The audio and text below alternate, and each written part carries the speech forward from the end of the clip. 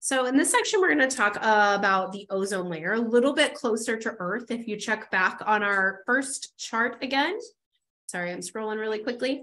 The ozone layer is actually in the stratosphere. So we're going to kind of focus here a little bit because we've got some more chemistry going on there. Notice we kind of skipped the mesosphere. There's really not a whole lot that goes on there.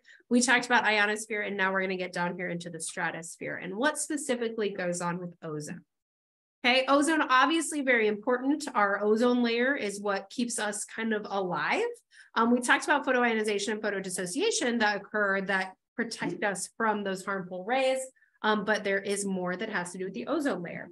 Okay, so ozone, which is O3, in case you didn't know, is in our, what we consider our upper atmosphere. It is Earth's final defense against harmful radiation. So if it gets through and is not photoionized or photodissociated, then it's kind of absorbed by the ozone layer, you can say. So this is in our upper atmosphere.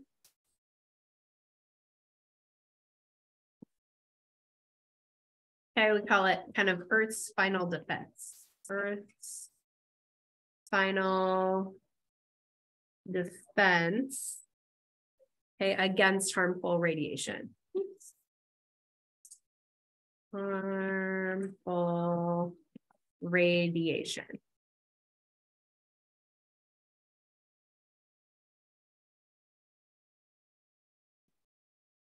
Okay, so I did want to make a note here. Again, we're getting closer to Earth's atmosphere. So below 90 kilometers, it's mostly short wavelengths that get through, or if short wavelengths get through, sorry, those high energy radiation, most of it's already been absorbed, right? Photodissociation, photoionization, ionosphere kind of getting used up. But photodissociation of oxygen still occurs down to about 30 kilometers. Because if you remember before, when we did the calculations for photodissociation of oxygen, that did not require as high of energy, and that just used visible light. So of course, those can still occur. So essentially what's happening, since photodissociation still occurs, we've still got O's, plain O's. And what they do is they will react with an O2, and of course we get O3, which is ozone. Now I'm gonna put a little asterisk by it because this is a very high energy molecule, which means it's very reactive, very high energy. Okay, and this occurs between 30 and 90 kilometers, 30 and 90 kilometers above the Earth's surface. There's a lot of collisions going on, and both of these exist, so that's where we're gonna get our ozone, right? So during the reaction, ozone contains excess energy, right? I just said that it's a very high energy. It's actually got an extra 105 kilojoules per mole of energy that it needs to get rid of because it's very unstable. It's got to be transferred away. So this is called the ozone cycle, and this is how it works, okay? We've got our oxygen molecule. Remember, we had photodissociated oxygen because that does not require super high energy waves. They react together and we get this ozone molecule that is actually pretty reactive and high energy. So what's going to happen is that single oxygen is going to disconnect again, and that's where we're going to start reacting with things. This is the very reactive part, performs oxidation of a lot of other molecules. And then we're back to getting a single oxygen or an O2 molecule, essentially. Okay, so it is a cycle and it just keeps going and going and going, which is why the ozone layer is, of course, still there. Okay, so essentially what's going to happen is once we have our ozone, right, we're talking about right here, this is ozone, O3. It's going to want to react with other molecules to release that energy. And that's what's happening here as it's breaking off. Reactions with other molecules. So it can release that energy and get to a more stable molecule, which is O2. Okay, so that rate of ozone then depends on two opposing factors based on this cycle above. It is based on the concentration of single O's, right? If you've got more photodissociation, you would have more single oxygens, okay? And these actually increase with altitude, because the higher up you are, the more photodissociation you would have because you have more high energy waves. I apologize for that. So the concentration of single O's will increase with altitude because we have more photodissociation. So because more PD, because as you go up, the more available energy, more available photons there are. And this kind of combats with the concentrations of single oxygen, O2, N2, because of collisions. Because of collisions. Okay, these molecules actually are going to, the collisions are going to decrease with altitude, because the higher up you go, there are just less molecules in general. So you're not going to have as many collisions. So it's a balance between availability of single oxygens and collisions of molecules, because you just don't have as many molecules the higher you go. Okay, so there's actually a sweet spot, kind of the highest rate of ozone formation is actually at about 50 kilometers.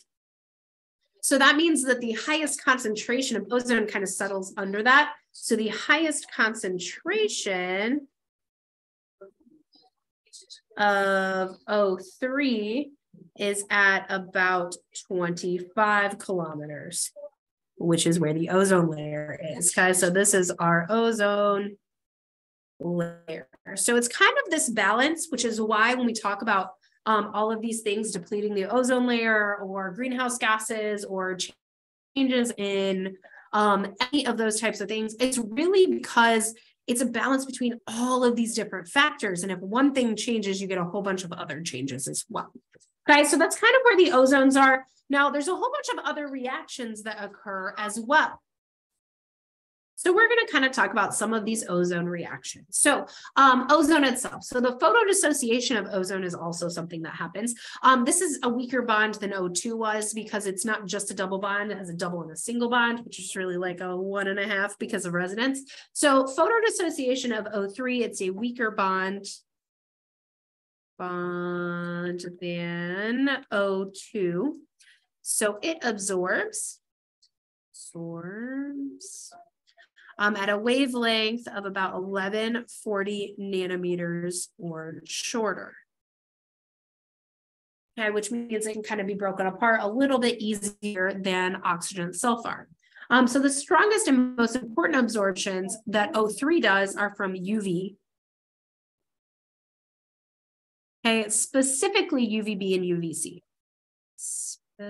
Specifically UVB and UVC. These are the ones that really harm us. So it's really great that ozone can absorb those in its breakdown instead of letting them make it all the way to Earth and hurt us. So if we're looking at the whole enthalpy of ozone cycle, we're looking at the whole ozone cycle here.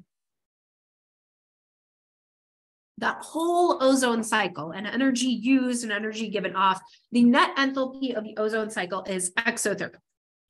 Okay, which means that ozone cycle releases energy overall.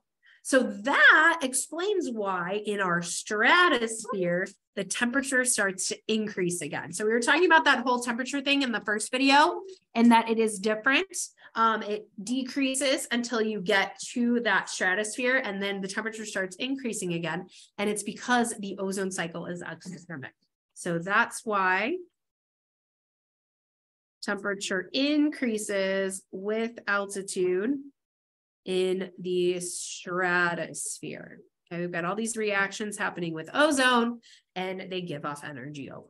So ozone, again, we're talking about ozone reactions now, and you've heard of depletion of the ozone layer. I'm going to talk about one of the most important reactions that's caused a depletion of the ozone layer, and that is from something you've probably heard of called CFCs, or chlorofluorocarbons. These were the things that they used to put in refrigerants and sprays. Please stop. Okay, these were actually discovered in 1974. Discovered in 1974. And it's the chlorines in these that actually destroy ozone. So the Cls destroy O3. Okay, so what are chlorofluorocarbons? Obviously, there's something that has chlorine and fluorine in them. They are CF, Cl3, and CF2Cl2. So it's like a methane molecule, but instead of hydrogens, it's got these halogens. Okay, so the chlorines are actually what cause all of the problems. So the photodissociation of a CFC in the stratosphere. So if these molecules get into the stratosphere, which is what was happening, they were being released from refrigerants or aerosol sprays, and they get into the atmosphere and they react with some wavelength of light, and we get a chlorine essentially to break off, and we get these guys. Now that might look a little weird as well, right? Chlorine by itself is not very stable, very reactive, which again causes problems, okay? So when this gets to the stratosphere, and it interacts with those wavelengths of light at less than 225 nanometers, we get these chlorine molecules. Now, these chlorine single molecules, like I said, are really, really bad. These are the whole problem. Okay.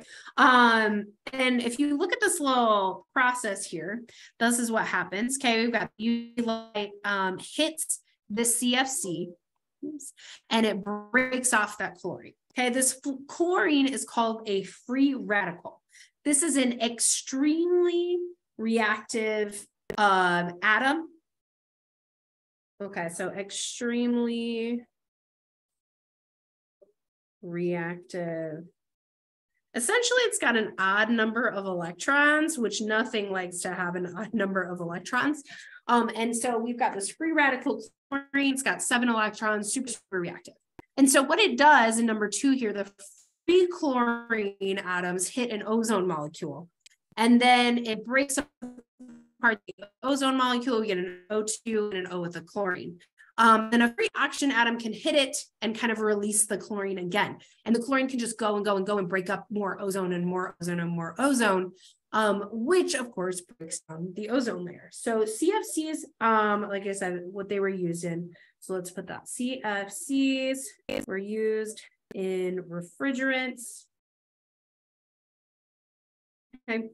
They were pretty unreactive close to the surface. Pretty unreactive near the surface. So we didn't really know this was causing a problem until they got into the upper atmosphere. So when they get up there in the stratosphere and they start causing all of this havoc and breaking down the ozone. So I've got these reactions kind of down here. Chlorine kind of hits an ozone and breaks into ClO and O2. And if I want you to look at this rate here as well, this is very quick. Okay, 7.2 times 10 to the 9th per molarity second is very, very fast. And the whole problem with the ozone cycle is then ClO breaks down and regenerates more free chlorine, which means the chlorine was used and then it was given off again. So it kind of acts like a catalyst, and they just stay there and cause all of these ozone molecules to break down. Okay. Is almost like a catalyst. Okay, it just keeps breaking them down and breaking them down because of that ozone cycle. Okay, you keep getting chlorines, they keep breaking them down. Okay, so this has caused problems, obviously, in the thinning of the ozone layer because it's breaking down the ozone. And what we have seen are polar stratospheric cloud formation, or PSC formation. You can kind of see in these pictures.